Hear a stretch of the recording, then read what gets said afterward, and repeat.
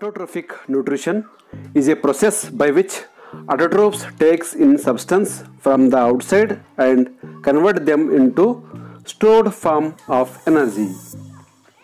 So you are seeing principle of photosynthesis. Autotrophic nutrition. Plants absorb the carbon dioxide and water from the outside and convert them into carbohydrates in presence of sunlight and chlorophyll. This process is called as photosynthesis. So you are seeing the process in which the sunlight is coming. With the help of sunlight, you are seeing with the help of sunlight the plant is producing C6H12O6 food and water with the help of carbon dioxide. This is also called as autotrophic nutrition. So you are seeing closely the structure of leaf. Also you see the structure of leaf. So you are seeing autotrophic nutrition in leaf. So photosynthesis occurs in the green dots observed in the cross section of leaf called chloroplast, which contain chlorophyll. You see closely.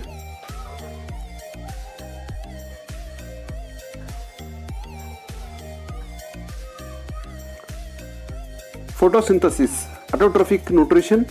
With the help of light, you are seeing the carbon dioxide is taking and glucose is producing with the help of water. So I am increasing sunlight. You are seeing I am increasing sunlight. When I am increasing sunlight, the autotrophic nutrition will be more. So also I am increasing carbon dioxide. So you are seeing the activity. The production of glucose will be more. Also intake of water will be more. Carbon dioxide is also here more. So the sunlight and carbon dioxide also varies the autotrophic nutrition. So three events occur during this process: light absorption by chlorophyll, conversion of light energy to chemical energy, and water molecule splitting, reduction of carbon dioxide to carbohydrates. So this is the information of autotrophic nutrition. Thank you very much.